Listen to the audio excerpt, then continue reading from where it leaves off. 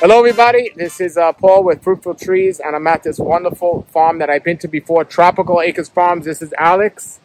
I'm used to seeing up on all these trees here. This is an amazing place. I've been to many different mango farms and places, and I haven't been to a place that has as many varieties of mangoes as this. And today, we're going to be looking at many of these different varieties. Just some of them, we can't even come close.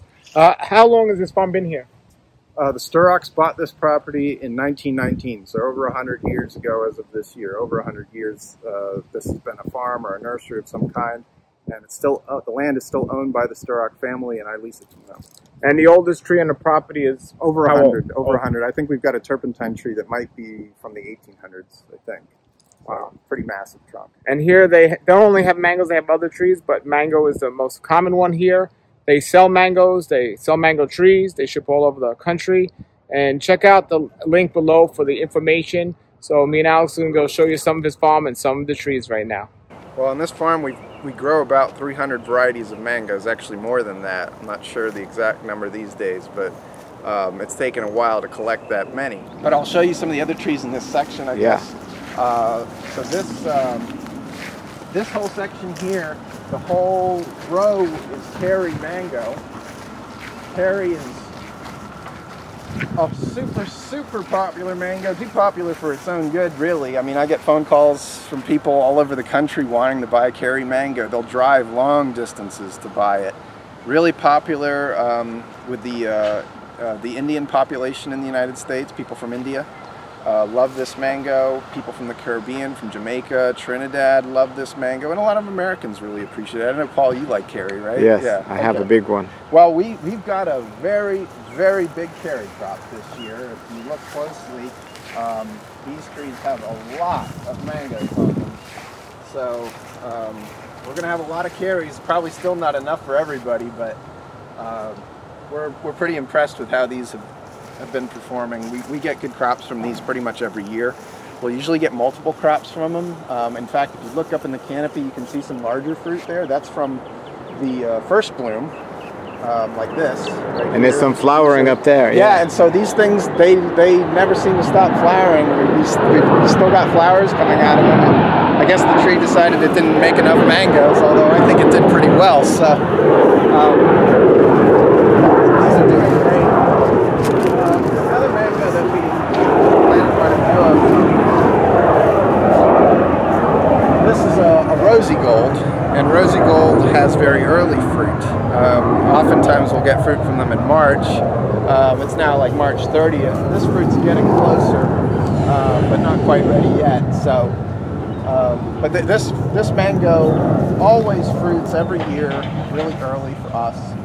And it's actually a really nice, classically flavored mango, we call it. So it's got like stone fruit flavors like peach and nectarine and apricot kind of flavors. And they do really great for us here, and they're actually pretty manageable trees. These trees were planted in 2014, same day the rest of these were planted, and they've never had a hard prune. You know, we've done some tip pruning to shape them, but they've still got space between the trees. Okay, so anyway, the Rosy Gold trees, we've got some of them over here. We've got some in other parts of the property, and we like these trees a lot. Of all your varieties, I know you have mostly Edward from the old days, but of all the varieties on the farm, is Edward still the one that's the most? Edward is still really productive for us and really popular for us. I'll show you. Let's just go look at one of our Edward trees. We have a lot of them here. I think there's about 60 of them. 60 Edward trees, wow. Sturrocks planted a lot of Edward. They were really fond of the Edward. Jack Sturrock, who owns the land, it's still his favorite mango. And so, even though we've got, you know, all these other varieties, but, you know, there's kind of a myth, I guess, that Edward trees do not bear well, that they're shy producers. But some of our trees would probably beg to differ. This is an Edward tree, and it's doing pretty well, I'd say. What do you think, Paul? I think it's great, but I think it shows a testament of how you care for a tree, because it probably is a shy bearer if you don't take care of it well. But you said when you got here, you gave it extra care, and then they started to come back. I mean, like, you can't just like ignore them and neglect them. That's for sure. But they do all right here in West Palm Beach. You know, I've seen other Edward trees in the area, and they're not terrible fruiters. But then there's people who have a totally different experience with them. But certainly one of the most popular mangoes, really great cross-ethnic appeal. So it doesn't matter what part of the world people are from. The Edward mango is still popular with them, and I can't say that for all mangoes. Like some mangoes, like Nam Doc Mai, for example, are not popular with Indian customers. And some Indian mangoes are not popular with Americans or people from East Asia. But the Edward is popular with everybody, and that's pretty great because we have a lot of them. I remember years ago you cut back a lot of the Edwards because they were getting so big. Yeah. So how big is too big for a mango tree in your opinion? I think that if they're getting north, well, when we're planting them tight, you know, we don't want them to get over 15 feet tall, but like when they're big old trees like this, that's kind of out of the question anymore in terms of trying to keep them at that height. So 20 to 25 feet is more reasonable. Anything taller than that, and it's hard to reach anything with a picking pole. We have to use a machine to harvest these huge trees, so I don't recommend letting them get this tall, especially when they're growing near power lines. But you know, 20, 25 feet, an old tree, you can probably keep it reasonably in that size range. If you've been managing the tree from the time you planted it, you can keep them, most mango trees, around 15 feet or under. And there's varieties that are dwarf or lower vigor that you can keep shorter than that. So most of the trees over here are under that height, still, even after being planted in 2014, which at that point, this is like 7 years ago, so. Wonderful, wonderful. Yeah. All right. So those were the ones that were multiply planted. Now I know years ago when I came here you had planted a bunch over there. Sure. Of the newer varieties. Yeah, so like over here the idea was that we were going to plant, every single tree was going to be a different variety. We ended up with duplicates because of mislabeling like I spoke about earlier. But so there's a few duplicates in this area that we call kind of the collection area. But we tried to do it in alphabetical order. So on the very end of the orchard is the A's down to the, you know, this is like the end of the alphabet here. So for example, this is a Valencia Pride. Now Valencia Pride has a earned reputation as being kind of the bamboo of mango trees, one of the most vigorous mango trees there is. Normally Valencia Pride trees get very large very quickly. Within a few years of planting one, you have a very large tree. This tree would have been planted in 2014. It was probably about 2 years old by that point. So this is about a 9-year-old Valencia Pride tree. It is the smallest 9-year-old Valencia Pride you will ever see. This tree is not very large, and you know, it's maybe like 8 feet tall or something like that at its highest point, and it makes lots of mangoes every year. It's kind of almost like a dwarf Valencia Pride. Don't ask me how, because I have no idea why, but we've been able to keep this tree small and productive. Do you prune it a lot, or it's just the way it grows? I mean, we've pruned it. We've certainly pruned this tree, but you know, I wouldn't say we've pruned it a lot. You know, we haven't overfed it. I think that's a big part of it. If you give too much nitrogen fertilizer to these things, they get big quickly, and that's a mistake that a lot of backyard growers will make.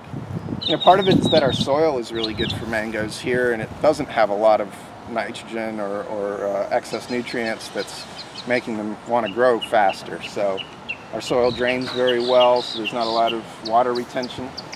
And so if you got a graft from this tree, or a scoring sign from this tree, right, that doesn't guarantee it's going to be a dwarf, does it? No, it doesn't. In fact, if you were to take budwood from this Valencia Pride and graft it somewhere else, most likely it would grow just as vigorously as the you know, normal Valencia Pride would. There's no, as far as I know, there's no genetic difference between this Valencia Pride and anything else. It just maybe has something to do with the rootstock, maybe has something to do with the location, I don't know, but we're kind of proud of this tree because it's managed to stay as small as it is and just super productive. I mean, I'm sure we'll get just dozens and dozens of fruit off of this tree this year, so really impressive tree. Great, great.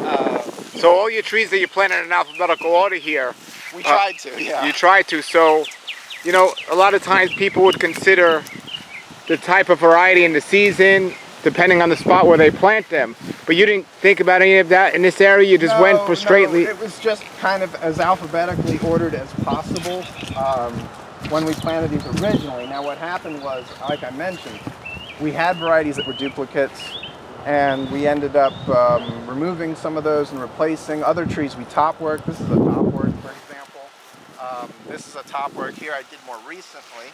So this was a tree that was a problem for us because of disease, and we decided to just turn it into something else, and we've done that quite a bit out here. So a lot of these are out of alphabetical order, you know, but that's okay at this point. I know where everything is. And yeah. So, how much acreage do you have here? This is just under 8 acres of land. I guess it's 7 3/4 to be precise. And everybody that's watching, I'm going to put the address and the contact information below. During mango season, if you want to get mangoes, this is one of the best places you can buy them. They also do mail order, so check out the link below the video.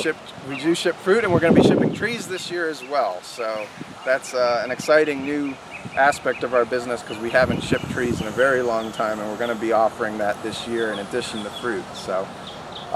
And we're also in the process of getting certified to ship trees to California, which requires a special certification, but we're in the process of getting that, and we hope to have that pretty soon. So if you're in California, even though we can't ship you ripe fruit, we might soon be able to ship you trees. So,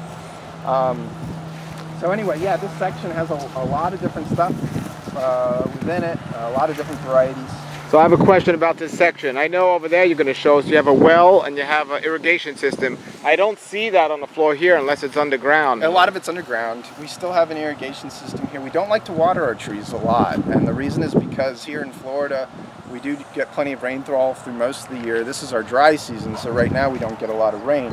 But as a part of trying to keep our trees at a manageable size, we don't want to water them a whole lot after they're young. Now we'll water the trees throughout the year when they're young, but later on we'll restrict that because we want to limit their growth so that they're not getting away from us too easily. So, but like I said, a lot of interesting things here that are fruiting really well. This mango here is a mango from nurseryman Gary Zill. He named this after his wife, Giselle. So this mango is named Giselle, and it is a really, really rich, sweet, decadently flavored, Indian flavored mango. We say it's like an Indian, West Indian flavor. And really pretty mango too. Gary Zill had described it to me as a juice mango, which made me think it was going to have a lot of fiber, but it's really not very fibrous.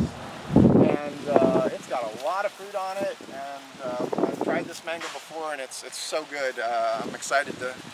You don't hear a lot about it though. It's not well known. It's not well known. A lot of the stuff we grow on this farm is not very well known, but a lot of it should be well known. At least we think it should be well known, and so we're hoping that we can popularize some of these varieties that are really exciting, but just people don't know that much about. I mean, there's so many mangoes out there already that it's easy to get confused or to forget about certain mangoes. And so this year we're really going to try to emphasize some of the varieties that we hope that people will discover more of. And fortunately, because I've got a lot of connections with the nursery trade, and I've been doing this for a while, we've been able to collect a lot of different varieties. Like I mentioned, Gary Zill, who has done more for mangoes, I think, than probably any other individual, you know, in the United States over the last couple of decades, him and Richard Campbell. And so we've got a lot of varieties that he created, and we're testing them out here to see how they'll do, because maybe they didn't do so great in one location or another, but they might do well for us here. I'll show you another interesting mango, Paul. Over here, this is a dwarf variety. It's an Indian mango. It's called Arca Nilkaran. And we planted this tree maybe in 2015 or 16. I don't Say the name again? Arca Nilkaran. It's from India. Okay. It was bred by India's National Breeding Project a long time ago. It is a dwarf tree. It has grown really slowly. I mean, really slowly, but it fruits every single year. It flowers prolifically too. You can see it's still trying to flower. It's not done yet. Here it is March 30th, and we still have flowers coming out of these. But this is a productive mango with an Alfonso class flavor. It's a cross between Alfonso and Ratna from India, and we're one of the only farms that's growing this mango, but we feel like other people should be growing this if they knew more about it. So Arca Nilkaran, we've been producing the trees for a little bit. We've produced only a few of them. We're going to produce some more this year. but very interesting variety that hopefully some more people can trial out here in Florida and maybe in other places too, that they don't have a lot of yard space, they want a dwarf tree, and they don't just want to plant a pickering necessarily, although pickering is very good, but like if they want something with a different kind of flavor, there are other dwarf trees out there that you could potentially plant. And so we're trialing some of those out.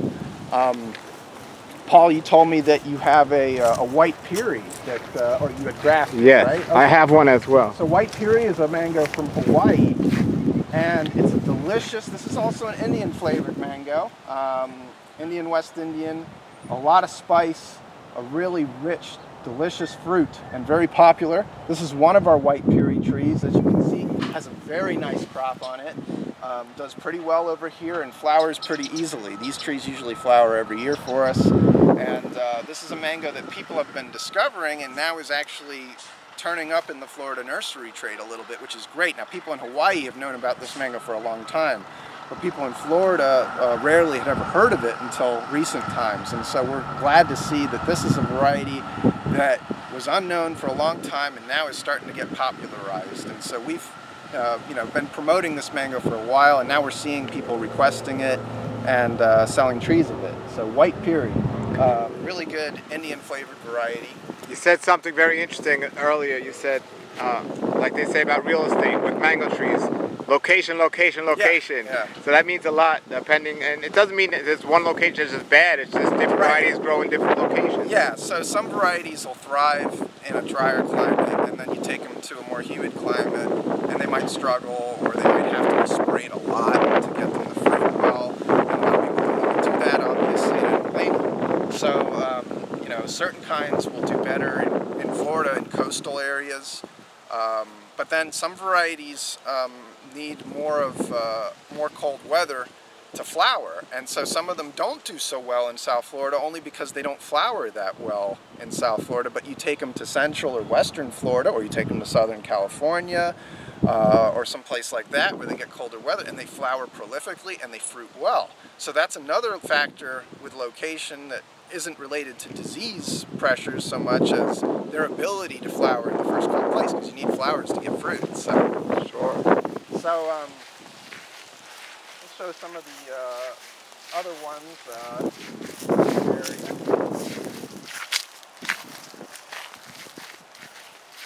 This is Fruit Punch. This is one from Gary Zill also. This is a pretty good mango, but we only planted one of it. And it's because we were a little fearful about it being prone to bacterial black spot. This year the fruit looked really clean. So with the bacterial black spot, some years the tree could be loaded with it, and other years could it be fine? Yeah, exactly. So some years are worse than others, and this is true all throughout the world where it occurs. But it's not going to be the same every year. But when it does occur a lot, it's very destructive. And well, you already know about it, Paul. Yep. So we've had to top work a lot of trees here that we felt were too prone to bacterial black spot. This is one that we had planted one of, and we didn't want to plant more because we were concerned about that disease with this fruit. We're going to see how it does this year. Last few years, it's had a few fruit that rotted, but this will be an important year for this tree. And whether we decide to add more of it or whatever, or. And you planted this in 2014 as well? This was actually planted, I think, in 2015. Okay. So, but not a super vigorous tree, but a really good mango. It just has kind of a brief period where it's exceptional. And some of the better mangoes, in my opinion, have kind of a longer window where they're really good. So this one, it's a lot briefer. So talking about trees that are flowering, this is a dwarf Hawaiian. And we have about 30 dwarf Hawaiian trees on this farm, actually. We really like this variety because of its ability to fruit very easily. And it will flower usually at least 3 times. I've had dwarf Hawaiian trees flower 4 times. You can see it setting fruit from its, I guess this is its 3rd bloom. It's got fruit on it that are developing from its 1st and 2nd blooms.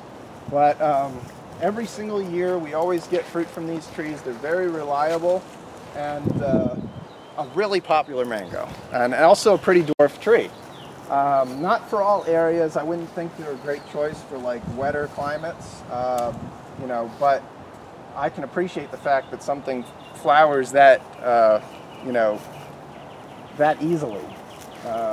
Is that enthusiastically, I guess would be the right term for that. But Now on your website, I know you have all the different varieties that are, or a good amount of the varieties of mangoes out there and a lot of information. yeah. But do you have on your website the exact varieties you have here and how many of each tree? You know, we've got a list of every variety we grow here. We don't have the total numbers of every variety on there, and that shifts every year because we're constantly adding stuff and taking some stuff out of production. So no, we don't have the number of every tree. A lot of them we just have one of, but there's some of them that, like the dwarf Hawaiian, we have dozens of. So we love that tree. Now this is a Glen here. We have 2 Glen trees on this farm. This is the older of the 2 trees. This was planted in 2014. And you know, this is a classically flavored Florida mango. A lot of Americans appreciate this fruit. For other people, it might be a little on the mild side. But Glen's got like a kind of a peachy flavor to it. Most people would describe a little bit of a short shelf life, but really prolific trees. They make a lot of fruit. So in 2014, when you planted these trees, was there something else here in this area before that you took out? There was overgrown brush. I mean, Okay. there was a Melaleuca tree growing over here, I remember. There was Brazilian peppers, a few other things. So it was just brush pretty much? Yeah, for the most part it was just brush. And then Jack Sturrock had it all cleared. And, you know, we started planting. He had a lot of trees that he was collecting up in Jacksonville. I had a few trees that I was keeping at my nursery in Loxahatchee. And we just started planting them all New Year's Day 2014. We planted a lot of trees that day, and then we continued to plant as the months went by and the years went by. So I'll show you a section of the orchard that's got some younger trees in it that were planted more recently. These are kind of trees that have gotten to the point where they're near full production, and you know, most of them are doing pretty well. So this is a mango I really like. This is Kak. Delicious mango from Vietnam. I actually got one from you. Oh, you did? Okay. Yeah, mango and a tree. I like this tree a lot. It's a very aggressive tree, so I don't want to like sing all its praises. They get very large, and they're not great for small yards or people that want to grow mangoes in a high density situation. But if you've got a lot of space, I love this mango. This is one of my favorite mangoes, and it's one of the most popular mangoes that we sell. And I was talking about mangoes with good cross-ethnic appeal that a lot of people from around the world like. Kak is one of those. Everybody loves this mango. It's very, very, very few people have ever told me that they're not a fan of this thing. So, yeah, these are wonderful. I really like them. What else is there down here that? Here's a kind of obscure mango. That's not really grafted much in the nursery trade anymore, although we're producing this. This is called Dupuis Saigon. Walter Zill still grows this, but the Zill nursery doesn't graft it anymore. This is a mango originally from Miami, and it's a delicious early season mango, and I've noticed it's really resistant to mango bacterial black spot. A vigorous tree also, like the Kak, so it's not a really great one for small yards. But it's a tree that would probably do really well in California, where they've got you know, a lot of trees growing really, really slowly, and they prefer more vigorous types. So Dupuis Saigon, you know, if you're watching and you're in California or Arizona or something, this is one you might want to think about, because this is a really good mango, and early season too. We get these as early as late April or May most of the time. So it's like it can be a spring mango. Sometimes it's into the summer. And it looks like we've got more than one crop on this one, actually. So quite a bit of fruit up there. And now you could ship the tree to people in California, so that's wonderful. Yeah, hopefully soon. Yeah, yeah, that's great. Certification. But so this is a mango that we've got from India. Well, it was brought to the United States from India about 100 years ago, but over 100 years ago. This is called Totapuri. And it's grown in India, especially in southern India, as like a mango that is used for a number of different purposes, but they really like to eat this mango green in India. And so we sell this mango a lot to folks from southern India who adore this fruit as like a snack when it's green. And so they get very large, really productive tree, makes huge fruit, huge fruit. And so this tree has gotten too big. I am going to cut this back significantly this year. This is way taller than we normally allow our mango trees to get. but it's going to have a massive crop this year. We're excited about that. So this is Totapuri. Sometimes they call it Bangalore in India, but kind of an oblong shaped fruit and gets very, very large. This is another kind of hard to find mango in Florida. This is called Buxton Spice. Now this mango is originally from Guyana, and we get a lot of people that call us about this because they see it on our website. Maybe they're from Guyana. It has a strong Indian flavor, and this mango, for whatever reason, is not very common in Florida, but ours has been fruiting for a few years and it's doing extremely well. You can see it's got a lot of fruit on it. Hasn't been too vigorous of a grower either, so we're just one of those unusual, hard to find mangoes that we're trialing out here. What else we got? This is Emerald. So this is a mango that Richard Campbell and Fairchild were promoting for a brief period of time. I don't know, maybe like 10 years ago or something. This is like some kind of a Bombay seedling. Now Bombay trees normally get very large. This tree has grown really slowly, actually, but it's really productive and has a flavor pretty similar to the Indian or the Jamaican Bombay, Indian Pyrie mango as it's called, and it's doing really well, and I don't know, I guess it's like 7 feet tall or so. This is another Edward. So we did plant an Edward just out in the field to see how it would do when it was started from a 3-gallon tree. And doing really well, as you can see. There's a lot of fruit on this Edward tree. And a lot of it's going to be coming in May, I think, actually. So we'll have a lot of Edward mangoes around that period of time. So that's very interesting. With all the space you got, you still want to use it as efficiently as possible, and you have over 60 Edward trees, but you still decided to plant one we still planted to learn. Edward, yeah. And there was a few that died that got replaced with new Edward trees too. That was more recently, but this was one that we planted in that initial planting in 2014, and I mean, doing great. Just really productive. I have to stake the fruit off of the ground because it ends up with a lot of fruit on it, and we don't want it sitting on the ground, so we stake them up. Do you have any issues here with raccoons? Yeah, oh, we get raccoons, we get possums. A problem that's emerged the last few years is iguanas. We didn't have iguanas here until, I don't know, however many years ago we started noticing them, but they come in from Dreher Park, so we used to get a lot of squirrels, but nowadays we don't because we took away a lot of the trees that bordered the periphery of the property.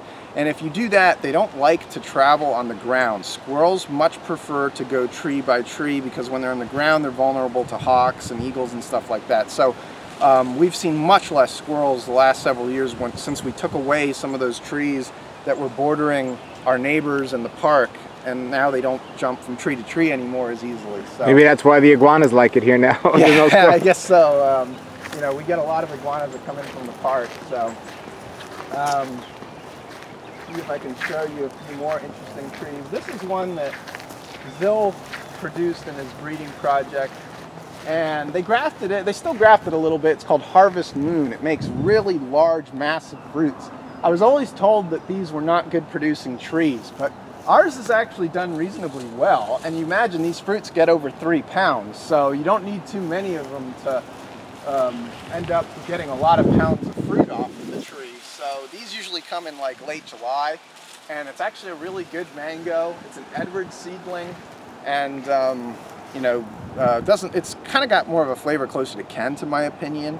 The shape is kind of like that too, but it's done okay for us. So some of these ones that have a reputation for shy bearing, like I said, don't always act that way. So I'll show you another one that has that reputation. So this mango, this is called Peach Cobbler. This is one of Gary Zill's creations also. A Peach Cobbler is a very vigorous tree. Probably better suited for California, honestly, or at least Central or West Florida.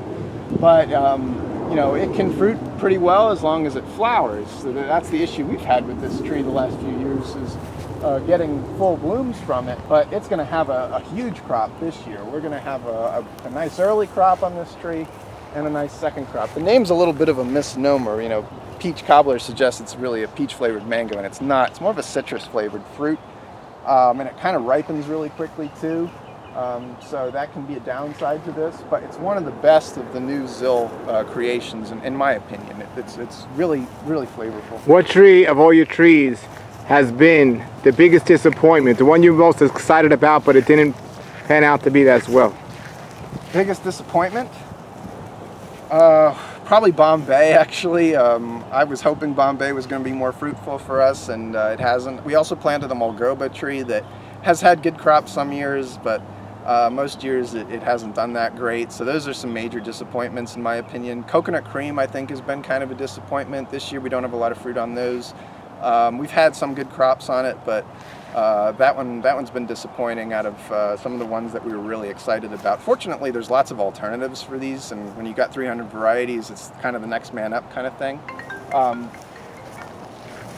This here is a Rosa mango. Rosa's from Brazil, and this is an interesting fruit because it fruits extremely early here. It can come as early as, I guess as early as March some years, but a lot of times it'll have fruit ready in April. This one really likes to flower. This is one of the most enthusiastic flowering mango trees there is, and it's got a lot of mangoes on it from its first bloom, actually, but you can see it's still got flowers coming out of it. It did have a second bloom, so it's got some smaller fruit on it as well. People in Brazil call this mango rosa, that's how they pronounce it, and they love this fruit. I've got Brazilian customers that have come here just for this mango, or they've ordered it in the mail, and they like it a lot, and it's kind of a dwarf tree. Actually, this tree was planted, I think in 2014, maybe not New Year's Day, but around that time as a 3-gallon. It's grown really slowly. We have 2 others I can show you that are really small as well that were planted only slightly more recently. This was a Raposa mango tree, and we decided to top work it over into a rosy gold on this side. And the rosy gold part of it's already bearing. I think I top worked this like less than 2 years ago.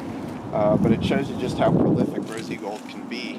You top work a tree and you might not expect it to start fruiting for a little while, but this one's already going real quick. This here is a Pineapple Pleasure mango. And Pineapple Pleasure is a variety that was selected by Gary ZIL as well. And this is just an unbelievably good, uniquely flavored mango. And certainly one of the most popular we grow amongst people who've tried it. Not a lot of people have. And I'm not sure how much this has been grafted in the nursery trade, but you know, the ZIL nursery still makes it, I think. And we're going to be grafting some this year too. I got to prop these up. This is a productive tree, and it makes very large fruit. You know, over 2 pounds in size in a lot of cases, and we've had a lot of success with it. We actually have several of these trees on the farm, and we actually just recently top worked another tree into Pineapple Pleasure. We like it so much, and I think we planted a couple of them too as 3-gallon trees recently. So we love Pineapple Pleasure. Pineapple Pleasure is just an awesome, awesome mango from Gary ZIL's project. It is a seedling of the Springfells mango, which is an old Florida variety that people didn't like too much, but he crossed it with Gary, and the cross is just an amazing result. Not the prettiest fruit in the world per se, but the eating quality on this is outrageously good. Definitely one of the best ones that Gary ZIL bred. And I'm in love with this mango. I think some people say, I think on your website you said it produces well here, but other people have a problem with it producing? Yeah, so, you know, we've had good results with this mango. Some people have had, you know, less than optimal results, I guess, with Pineapple Pleasure. I think it's probably not a great choice for humid areas because it'll probably be a little too fungal prone there, but there's got to be areas where it does well, because clearly it does well here. So, so anyway, I really like this tree, and I wouldn't be surprised if I add even more of the ones that we already have. So, Pineapple Pleasure, really a great tree. Not super vigorous either. I mean, this tree got planted in 2015, Paul. So it's not a monster by any stretch. you know, definitely manageable, I think. Speaking of that, I see this tree very close by. Yeah, so this is an interplanted tree. This is a rosy gold, and the rosy gold has lots of fruit on it. And this might be the last year this tree is going to be in this spot until we either move it or we sell the tree. But this was an area where we were planting a lot of them in the higher density, and at this point the trees around them are starting to grow into each other. So now when you move it and sell it, what would you do? You'd root prune it and then? Yeah, either that, or if we dig it out right away, we would hack the tree back pretty significantly before digging it out, and then we might put it in a container for a period of months and water it very frequently until it recovers. We've done that quite a few times. And in fact, really? Some of these trees were moved from my farm in Loxahatchee. This was one of them. So, and so was this little. So how'd you do that? You put you would root prune it and then put it in a container, you said? Those weren't root pruned. Those were actually dug up on the same day, and they were pruned back pretty significantly. So, okay. Some of them weren't very big, but some of them had decent size. But even if you root prune, you should trim it back, right? I think you should. Yeah. Yeah. I mean, although root pruning is going to create less shock effect when the tree is taken out of the ground. So Cool. Root pruning, you need to plan ahead to do Yeah, that. Yeah.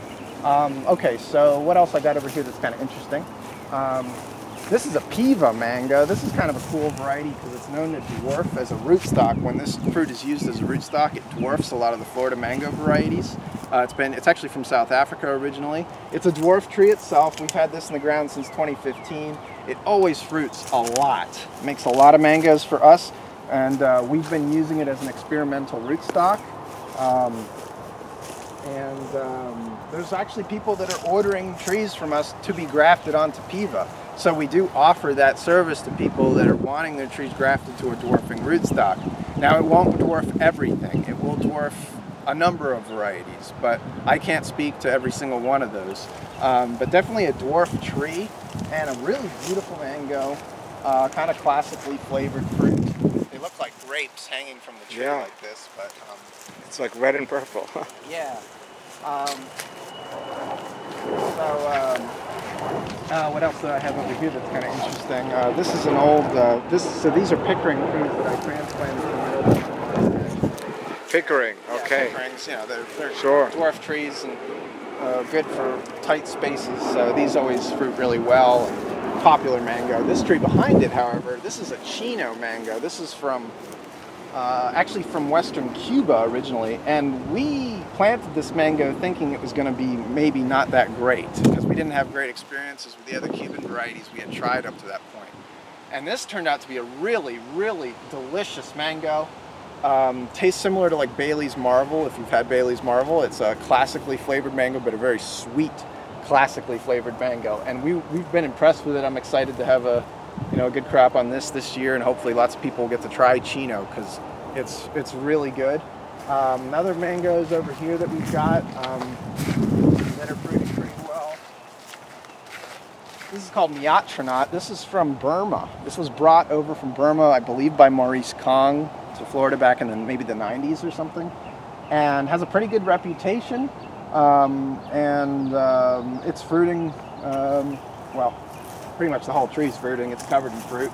So we'll have a lot of Miatronot. It's not a very big mango. It's kind of yellow. It's got Indo-Chinese flavor. This mango right here, Paul, that gentleman that was here earlier getting that tree, this is a mango called Maya, and that's the tree he was getting. Maya is a mango from Israel, and this, in my opinion, is the best of the Israeli mangoes.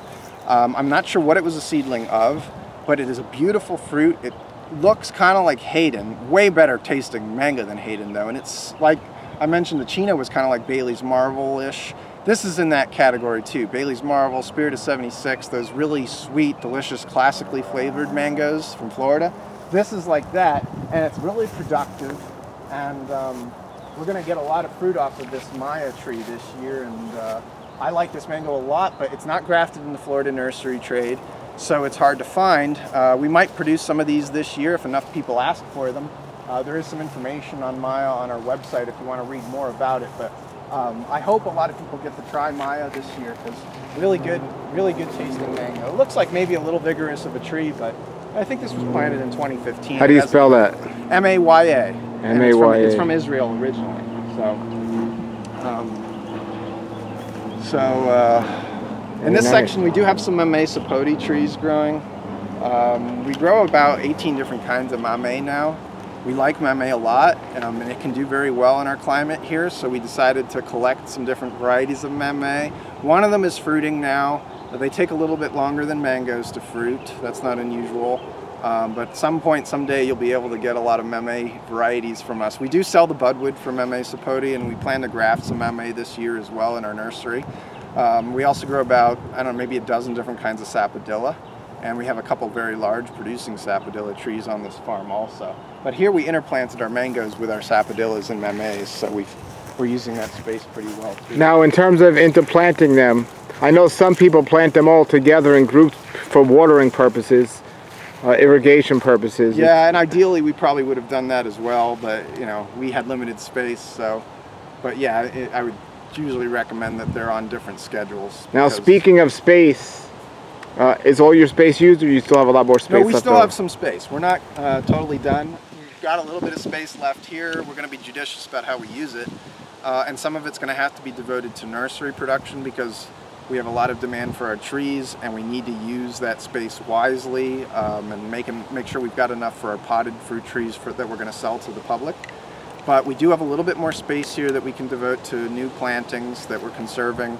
And I'm sure new stuff comes up all the time, every year, and there might be stuff that we decide we want more of. I mentioned Pineapple Pleasure was one that we might plant more of, but there's other stuff that I'm sure I'll be thinking about in the future. And you know, some of this stuff I'll show you now, you know, is still kind of new to us, but we might end up planting more of it if it continues to do well for us. Okay, now this space here with the spacing, and we know that the advantage of planting them in groups together, the watering and so on, but somebody had mentioned if you plant everything together, then the things fight for the root space and the nutrients if you have different things together. Yeah, that can happen if you overplant an area, and especially if your soil is maybe a little nutrient poor. But really the issue is, in a lot of those cases, is sunlight. They're going to fight for sunlight, and it's going to limit airflow. So you want, in my opinion, you want a lot of airflow. But a lot of people who have only so much space want to throw everything in there that they can. And so there's advantages and disadvantages of grouping every variety together. Yeah, I mean, like I said, this is not permanent. Yeah, and so don't think that it is.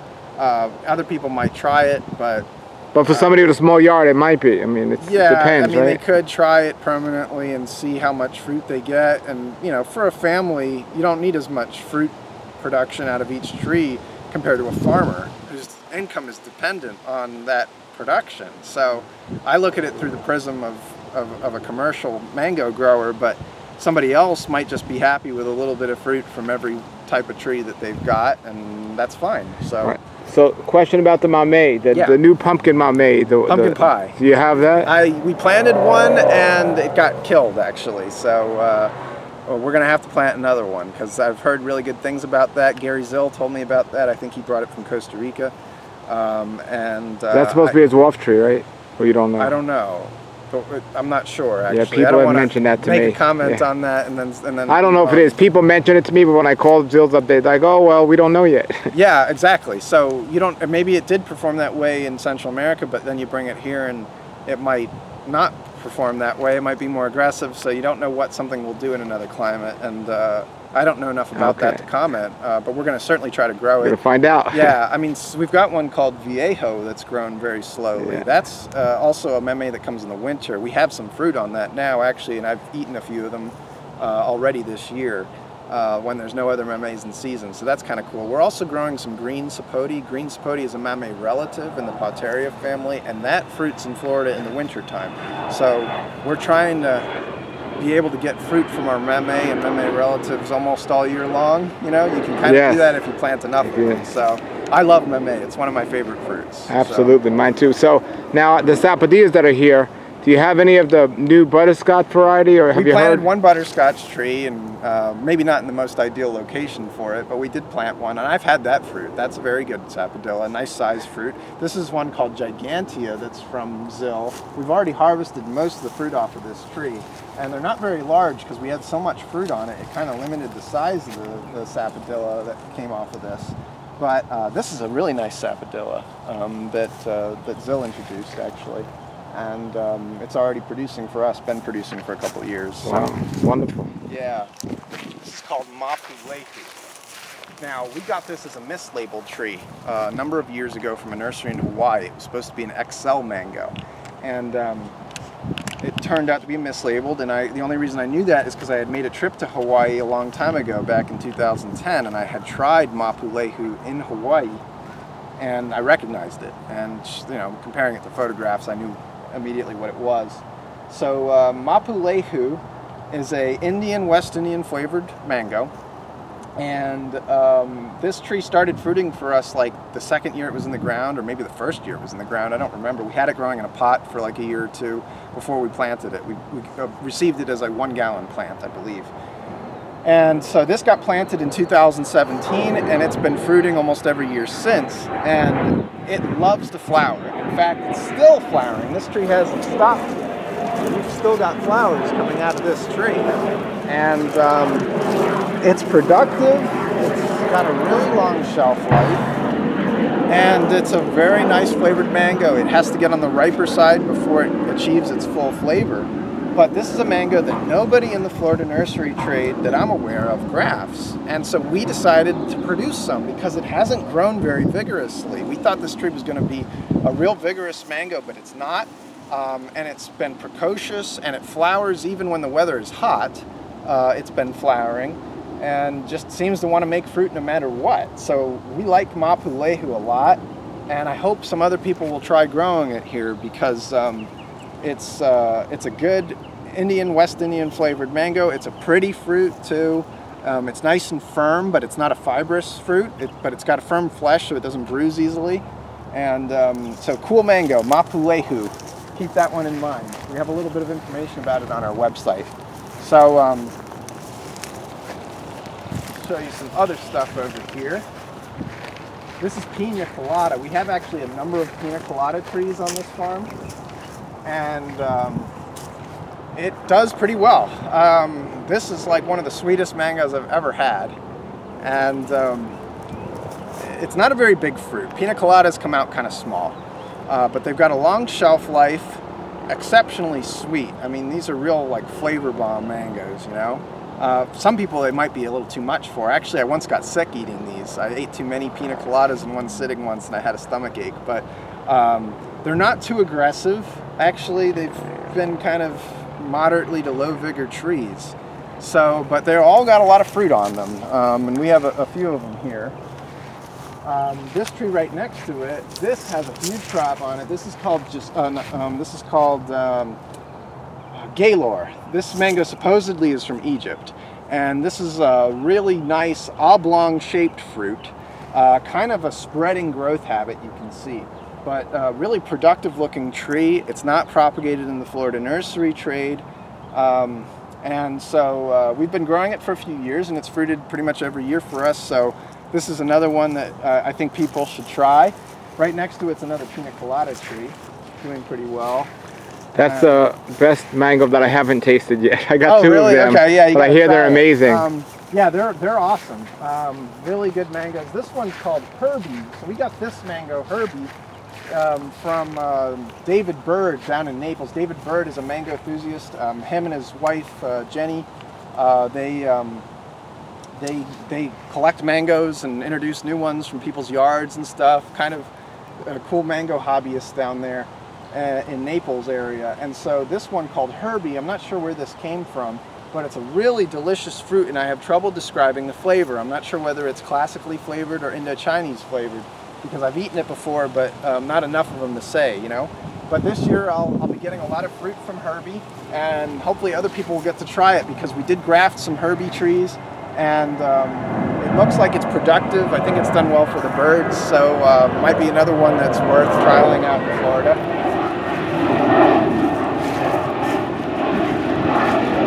Another Pina Colada here. This has a lot of fruit on it. This is another interesting mango. This is called Ambika. This was bred by India's National Breeding Program, and I think it's named after like a goddess in Jainism or something like that. But it's a beautiful mango. kind of decent size, and it came kind of late last year. We had a lot of these in like August last year when a lot of the mangoes were pretty much through. And really popular. It's a classically flavored mango with a lot of stone fruit in it. A lot of stone fruit flavor in this mango. Maybe with a hint of melon too. So really nice mango from India, but not what we call Indian flavored, more of a classic, like a Florida type mango flavor, but really good quality. Not being grafted by anyone that I'm aware of. We did make a few of them. I think it's worth trialing this out. We're kind of watching this one for bacterial spot because we did have a few fruit rot on this tree last year, but we had most of the crop was intact, so that was encouraging to see. This is another kind of unique one. This is from Gary Zill. It's called Carla. And this is a really good, what we call classic sub-acid mango. So there's the classic group, and then there's the classic sub-acid group. That's mangoes descended from like Zill 80 in Kent. Those are mangoes that have the classic flavor notes, but they have more of a sub-acid zing to them. Fruit punch would probably qualify as that kind of flavor. Certainly Zill 80 and some others as well. This to me is a classic sub-acid mango, and it's kind of a mid-season, July to August season fruit, and we should have a lot of them. I have 2 crops on this tree, and I have a nice crop on my backyard tree. I did plant one in my backyard in Palm Springs, and that one's doing pretty good too. So hopefully we'll have plenty of Carlas for people to try this year. We are producing Carla trees as well. I'll show you some interesting ones down here. This is a Lady's Choice mango. So this mango is starting to get popular in the last few years. This was one of Gary Zill's projects. It is a seedling of the East Indian mango from Jamaica. Now, people from Jamaica love the East Indian mango, but unfortunately it tends to struggle here in Florida. This mango produces much better than East Indian does, and it has much less fiber than East Indian. You can slice this mango. It has a little bit of fiber, but nothing ridiculous. And not a huge mango, but a really productive tree. And so this is one that we didn't graft a lot of this because we're not sure how it's going to fare with bacterial black spot. East Indian is very prone to bacterial spot, so we're not sure how this one will fare in the long run, but because we have had some of the fruit get bacterial spot on this tree, but it hasn't wiped it out. So we'll see how it fares this year, but it's been a productive tree for us for several years and really popular with anybody that likes those deep, rich West Indian flavored fruits. This is a Little Gem tree. Little Gem is an impressive later season mango, kind of like a July-August mango. And the issue has been with a lot of those July-August mangoes like Kent and Kit is that, you know, Hatcher and what's the other one, Beverly, they're all kind of prone to bacterial spot and rot. This mango is resistant, as far as we can tell, to that disease, and fruits very well. It is a Indian, West Indian flavor, really good Indian flavored mango, and so we have a few of these on this farm. We have a few that are grafted to dwarfing rootstocks that were provided to us by Gary Zill, and that seems to make them even more precocious and dwarf-like. Obviously this doesn't really appear to be a dwarf tree, but it is kind of a dense canopy tree. So this is one that I'm thinking about maybe planting more of. Now I got one of these because of you, because Oh, okay. you recommended that if you don't have a lot of space, this is one of the trees to have. Yeah, I think that if you have only space for a few trees, you ought to think about stretching your season out. And when there's not a lot of late season options these days that are disease resistant, this looks really good to me, and I like the mango a lot personally, and our customers that have tried it have liked it a lot. So that's really positive, you know. So okay, what else? One of the mangoes that we planted a lot of here is Honeykiss. Honeykiss trees are very compact, late season. I would call them classically flavored, and really productive trees. Sometimes I think they have too much fruit actually, and it kind of limits the size of the mangoes. But not really aggressive growers and probably good for small spaces. So, we like this one a lot. It's got a really nice flavor. It's resistant to bacterial spot, which I love. So, we've had a lot of people requesting Honeykiss the last few years. So we'll have a nice supply of Honeykiss fruit for anybody who wants to try this mango this year. You know, contact us, because I think we'll be having it available in a lot of our boxes and stuff like that. So, and this is called Winters. And this mango is beautiful. It's one of the most beautiful mangoes we grow, I think. Bright red color, and it's got an Indo-Chinese hybrid flavor. You know, if you like mangoes like Venus or Fairchild or Duncan or something like that, it's in that wheelhouse, so to speak. And it's not really being produced, as far as I know. Old variety from, I think from the USDA, back in the 50s or something. I think it's a seedling of Glen, but it does not taste like Glen, okay? It's a different mango called Winters. We'll have that available this year.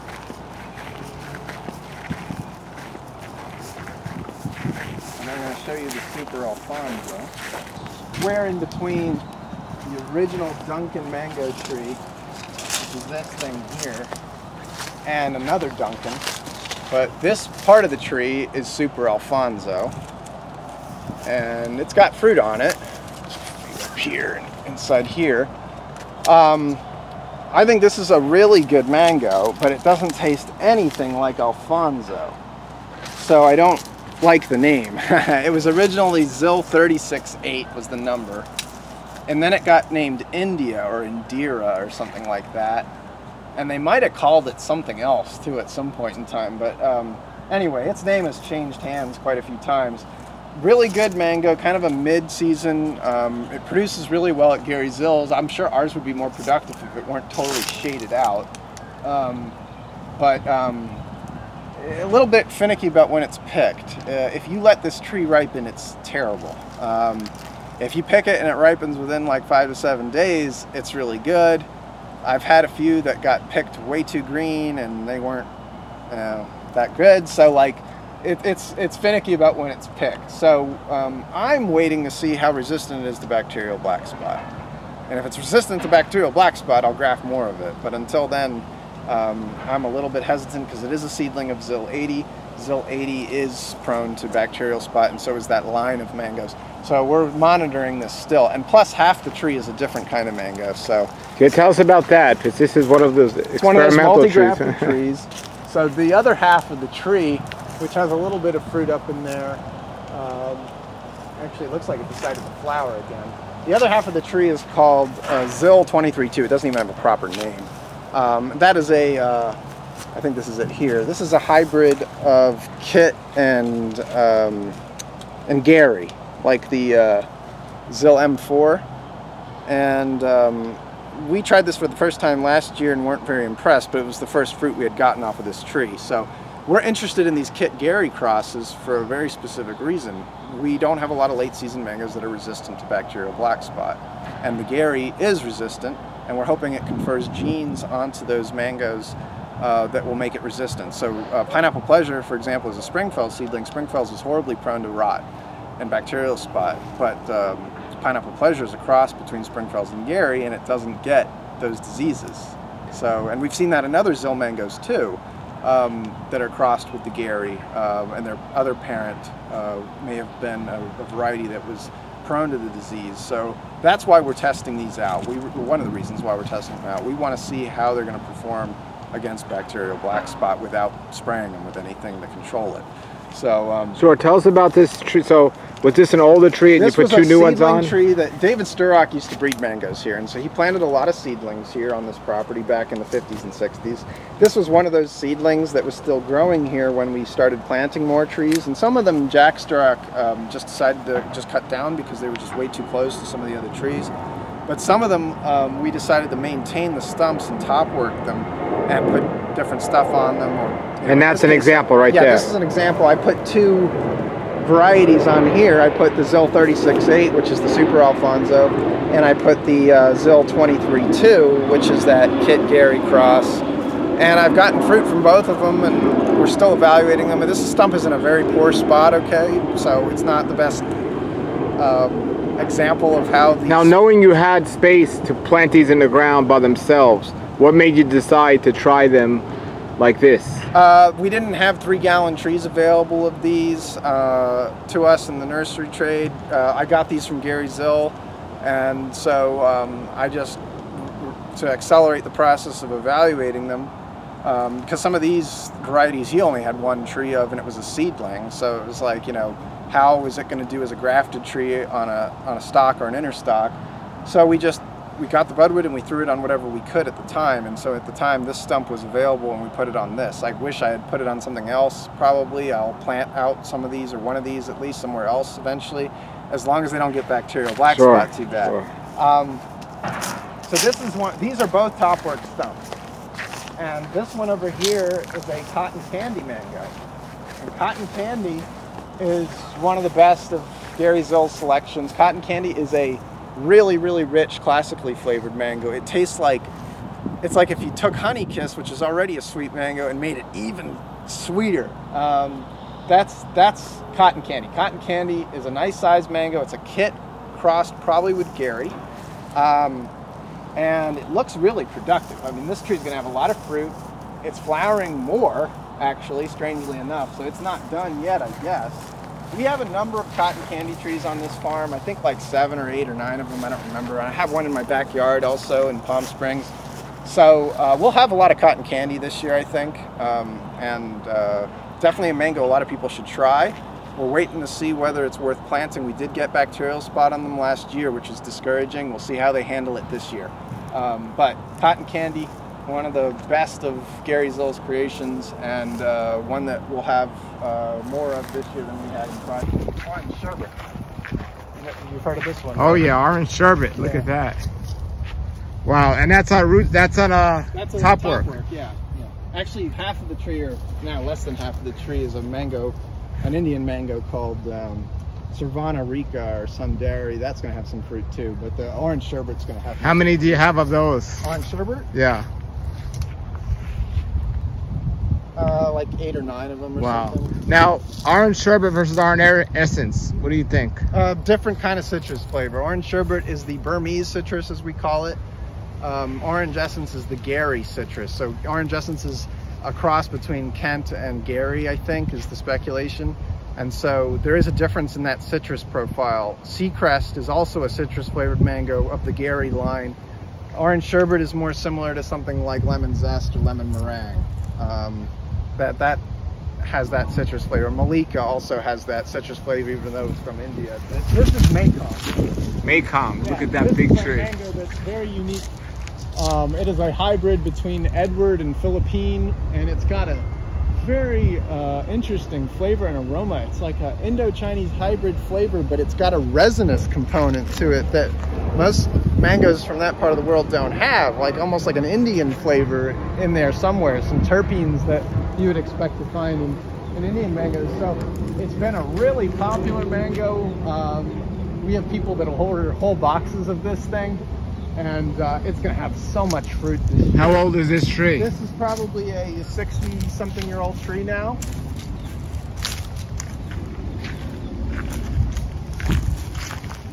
And you can actually see the original graft scar on it. You see this area right here.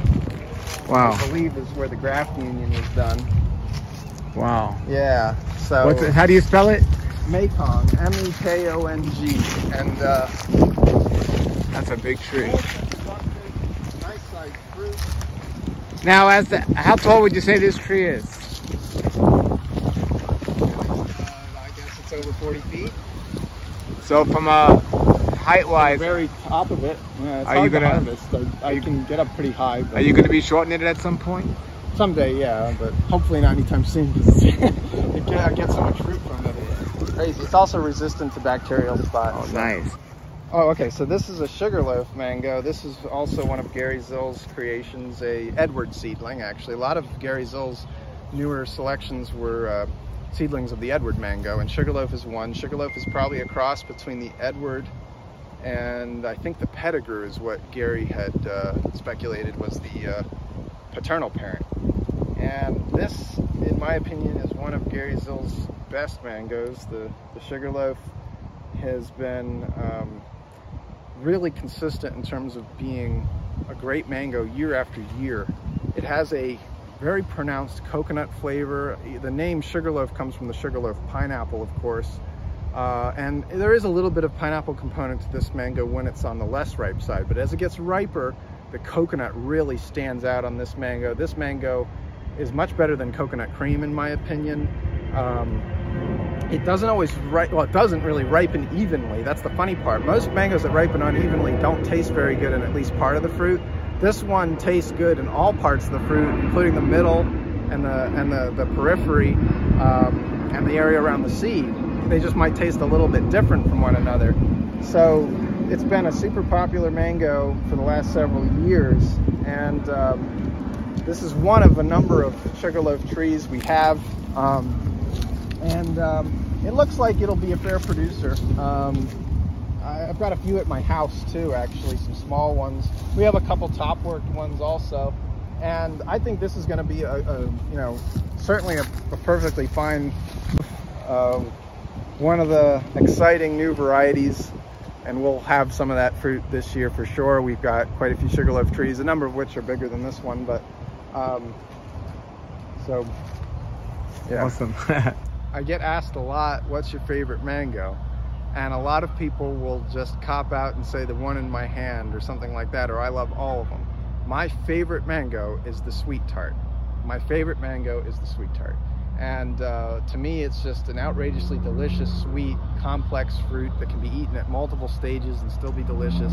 I love it. I really love it. And year after year, I've enjoyed them. I don't know if I've ever had a bad one. And so I love the fruit so much, and I just wish the trees had performed a little better over time. I think they're better suited for California or maybe the west coast of Florida. They'll probably fruit a little more consistently there. And I don't know for sure how it's going to handle bacterial black spot in the long run, because I don't feel we've got about 30 of them, and a lot of them are fruiting well this year, but over the years they've been not so consistent about fruit production. So we'll have a lot of sweet tart this year, which is great because our customers are going to get to try sweet tart on a much larger scale than they have in the past. A lot of our customers have already had it before, but hopefully more of them will get to try them in our variety boxes or at our fruit stand this year, because we should have hundreds of pounds of it this year. What year did you plant this particular tree?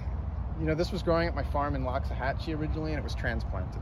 Most of the sweet tart trees were transplanted from my farm in Loxahatchee back in 2016 or 17.